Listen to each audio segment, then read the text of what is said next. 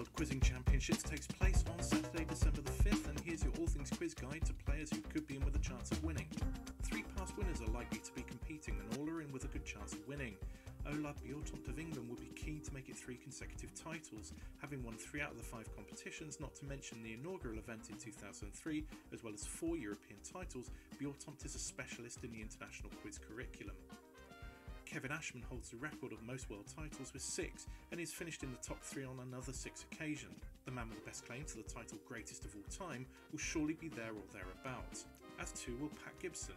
The 4-time champion has finished in the top 3 a massive 13 times. He's been taking part in a lot of online quizzing during the pandemic, and match sharpness could be one of the factors in his favour when margins are so slim between the very best.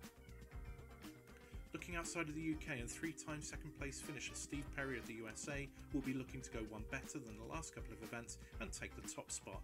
He has, however, spent much of 2020 saving lives as a doctor, and has himself said that he doesn't feel prepared for this event. However well he does in this quiz, Steve is one of the true champions of 2020. Didier Brouillet of France could cap an eventful year with a podium finish, and with the form he's been showing in online quizzing, he will definitely be one to watch. One of the quiet guys of quiz, Didier has made steady progress over the last decade and will be keen to show that his second place finish in 2017 was the first hint of more to come. Tero Kallioleivo of Finland has had 4 top 3 finishes, including 3rd last year. One of the big hitters of the European quiz scene, Tero has the right blend of knowledge to be able to compete with the very best. Finally, in the group of podium regulars is Ronnie Swiggers from Belgium. He has come 2nd twice and 3rd once. Perhaps more significantly, he's been performing consistently strongly in online quizzing during the pandemic, performing well in quizzes both in and out of his natural comfort zone. This could be a mark of a man on a mission. He is humble, likeable and talented. This could be his year. There are many players who've been consistently in the top 10 and who could on their day make a challenge for the title. Igor Habal is one of a number of Estonians who have the potential to break through. His European Championship performances have shown a growing breadth of topic coverage. Thomas Kolsæter and Ole Martin Hauk of Norway are both talented seasoned campaigners, as is Tom Troch from Belgium. Their performances over many years in European Championships show that they can make their transition from the European to world greatness. Also one to keep an eye on is Ian Bailey from England. Ian is the reigning European champion and is never far away from the top echelons in any competition he plays in. Like all of the top players, Ian takes his quizzing seriously and last year proved that persistence can pay off. Others to look out for include Mark Grant of Wales. He's a highbrow specialist whose only Achilles heel is the lowest of lowbrow content. If he's been putting targeted work in on his weaker areas, he will certainly be around the top 10. Also around the top 10 could be Lorcan Duff and Mark Henry from Ireland. Both have emerged in recent years as truly world-class quizzers with a broad knowledge base. The explosion in top-level online quizzing in recent months means that there could definitely be some surprises coming from North America.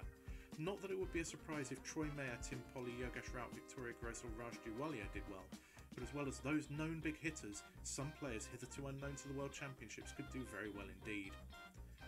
Finally, a few players to look out for. Dal Jackson from the UK has been impressive this year, not just in his quizzing, but in his overall contribution to online quizzing.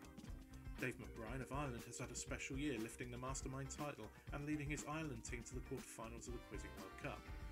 Tejas Raja of the US has shown some serious ability in the Mimir format, and if he competes in the WQC he could well make a mark, as could Evan Lynch, whose form in Mimir contests has been outstanding. His mastery of tough questions has been something to behold. There are also some battles to be the continental #1 that could see the likes of Vinod Sanjay and Supi Bhattacharya battling out for bragging rights in Asia, while in Australia Ross Evans and Issa Schultz will be aiming to break their tied score from last year. The title of Best Female Quiz was taken last year by Victoria Gross, but Doriana Sharona of Croatia shouldn't be discounted, and Susanna Brooks and Anne Hegarty will be looking to put themselves in contention. There are also some notable quizzes who won't be attending, and we will miss them, but hopefully they will be back next year. All of this without considering the specialists who might win individual genres, which quite frankly could take up an entire video on its own. Suffice to say that the WQC offers many types of quiz glory, from overall success to genre success or age group success. But who have I missed? Will there be a contender from Asia or Africa? Who has been silently building their knowledge up in the last year? Let us know in the comments below. One thing's for sure, we will find out on Saturday. Best of luck to everyone competing. Thanks for watching this video on All Things Quiz. If you enjoyed it, please click the like button And if you really enjoyed it and want to see more like this, then click subscribe. And to the left, you can see some other videos you might enjoy.